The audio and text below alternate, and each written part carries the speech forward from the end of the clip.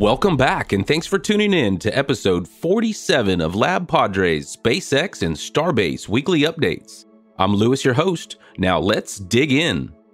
On Saturday afternoon, Ship 22's aft section was rolled out of high bay after being cut off the bottom of the scrapped Starship. That evening, the scrapping continued as Ship 22's mid-lock section was carried out of high bay attached to a crane.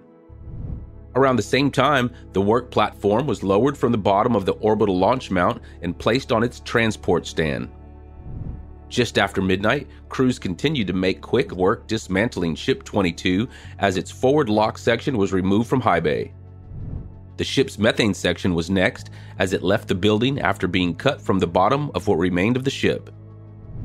In the early hours of Monday morning, the Fire-X system on the orbital launch mount was briefly tested ahead of a big day of full stack testing. By early afternoon, SpaceX began loading propellant into Booster 7 and Ship 24 in the first ever full stack wet dress rehearsal of the Starship program. For wet dress rehearsals, SpaceX follows virtually all of their procedures as if they were actually launching. This includes evacuating not just the launch site, but the village and production sites as well. Also, unlike typical cryo testing, actual propellant is used, with more than 10 million pounds of it topping off the vehicles before mission control stops the countdown just prior to ignition. From the outside, everything appeared to go very smoothly. With the first wet dress completed, SpaceX moved Ship 24's transport stand back to the tower as they looked to the next round of tests. On Wednesday afternoon, the ship was lifted free of the booster and placed back onto its stand as part of preparations for the next booster static fire, which should include all 33 engines.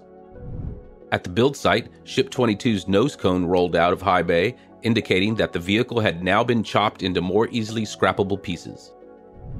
Thursday, Ship 24 was rolled to the rocket garden, likely just as a secure holding area for Booster 7's next static fire, and possibly for final flight preparations as well. Shortly after noon, a Raptor was spotted being transported to the launch site, likely to be swapped with one of Booster 7's engines before the static fire. Later, crews were spotted adding steel plates to the side of the base of the tower as blast shielding for the drawworks, hoist, and other equipment. Meanwhile, crews performed maintenance on SpaceX's LR-11000, which was laid down the day before, likely to help protect it during the coming static fire testing. Switching over to Florida, on Saturday, Doug returned to Port Canaveral with the fairing halves from the recent GPS launch for the U.S. Space Force. Early the next morning, Crosby's skipper towed Just Read the Instructions out to sea in support of the Starlink 5-2 launch. That evening, the barge that was recently loaded with GSE equipment from the LC-39A was spotted being towed out of Port Canaveral on its way to Brownsville. On Monday morning, Bob returned to Port Canaveral following its lengthy mission to successfully recover both of the fairing halves from the USSF-67 launch. Several hours later, Bob was spotted heading out to sea to join Just Read the Instructions and Crosby skipper in supporting the Starlink 5-2 mission. Tuesday, the portside crane lifted Falcon 9 booster B-1077 from the deck of a short follow gravitas and placed it on the dock for processing. Later, at Launch Complex 39A, the LR-11350 crane lifted the now assembled chopsticks free from the jig and rotated them in position against the Starship launch tower for installation. And finally for this week, early Thursday morning, booster B-1067 lit up the sky as it sent up 54 Starlink satellites to orbit, a Falcon 9 record for mass to orbit.